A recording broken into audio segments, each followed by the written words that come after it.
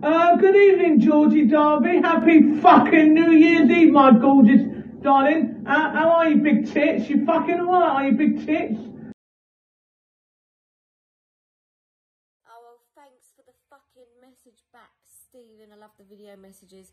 Maybe you could call me up, though, in the new year on Studio 66. That'd be nice. And then I get to hear your famous songs and your dirty jokes. It's been ages since you told me your fucking dirty jokes.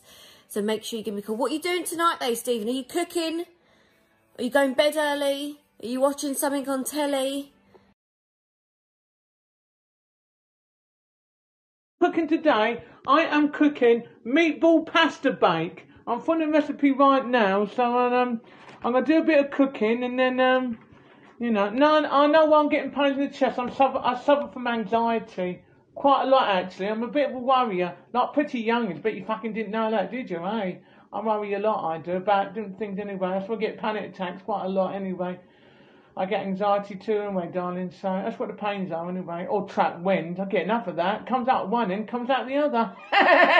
Better out than anyway. And thank you very much for a voice message, a video message, my darling. Send me another one, please, love. Love you. Happy New Year. Happy New Year. Fucking meatball pasta bake, Stephen, you lucky fucker.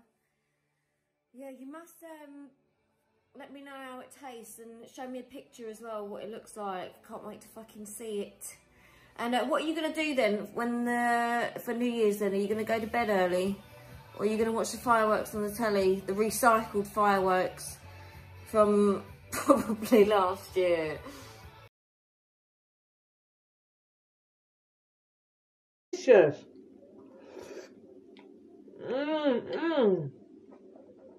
It tastes really lovely, Dad. And this as well.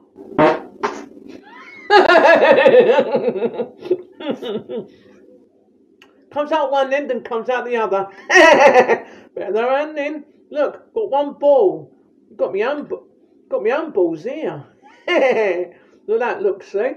Look at that, look, tastes lovely. Look at that. It tastes lovely, Georgie Darby, look. It tastes fucking lovely. Fucking hell. This is tasty, Georgie Darby. It tastes lovely. Love you, Georgie Darby.